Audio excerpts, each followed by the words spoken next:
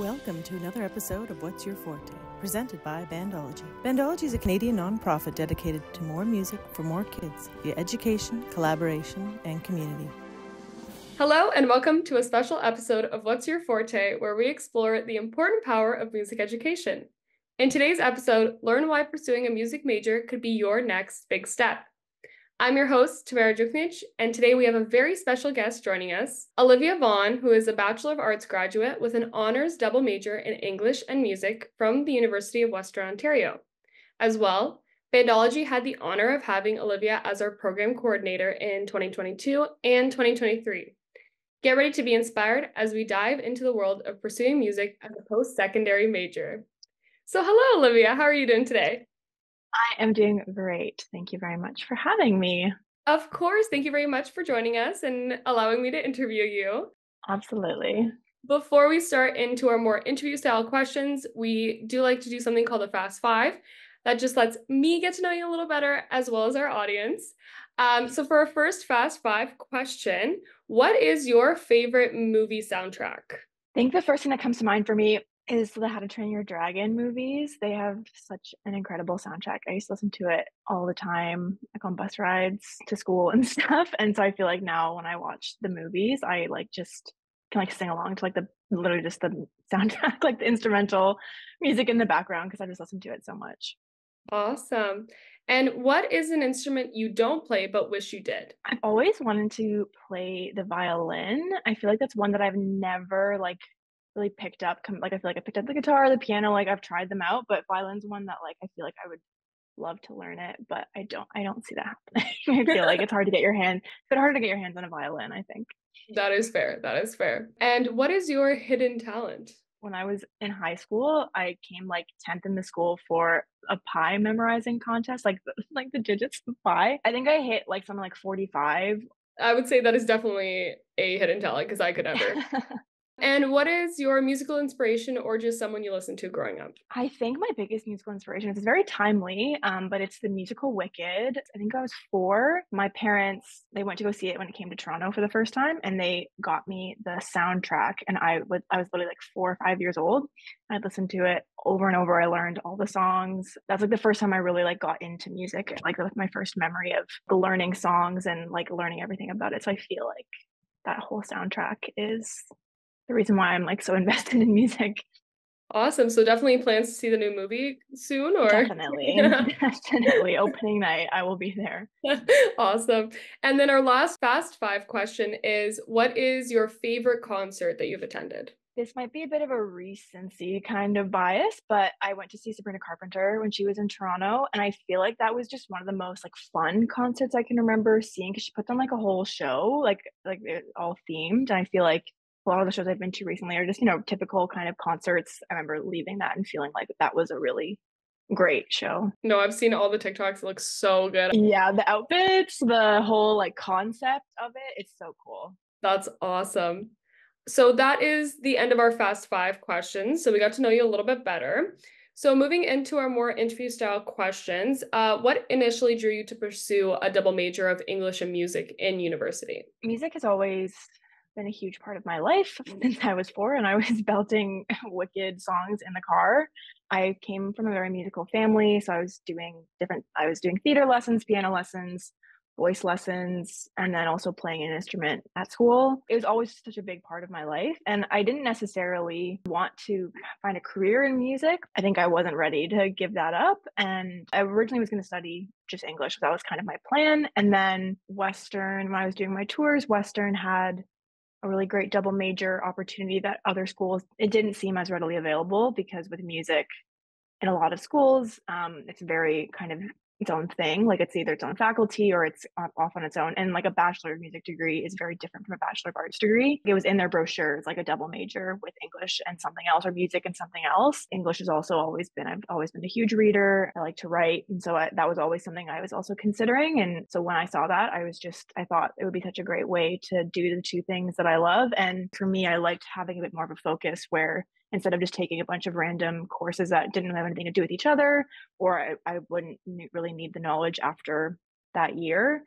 you can kind of choose to make a focus and have that be a major, and then it kind of reduces also the amount of choice because I get really overwhelmed with choice sometimes. So trying to pick between a million different electives was difficult. So yeah, with Western and with other schools, I feel like it just made sense to kind of study English and study music and then kind of take a few extra courses here and there. That's awesome. I'm very glad. It's a really cool program too. I also haven't seen that in other universities like being so readily offered, I guess, and like marketed. So it's a really cool program.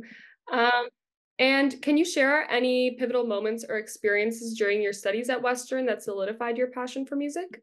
I think just being around so many people that were similar, like had similar mindsets, and being around so much music making, like concerts happening all the time and just that kind of thing. I think my program was very academic because I wasn't in the Bachelor of Music program. So taking a lot of courses on like the history and the theory, less so on performing an actual like practical instrument playing. When you're there, it's more than like your high school music program of maybe 40 or 50 people. It's 4 full years and more of students. I was just so inspired by how much hard work people around me were putting into their music. I feel like that was one thing I kind of struggled with was like really dedicating time to my instrument, dedicating time to my craft and just seeing how many hours these people would put into the practice rooms and not because they had to, but because they wanted to, because they wanted to get so much better.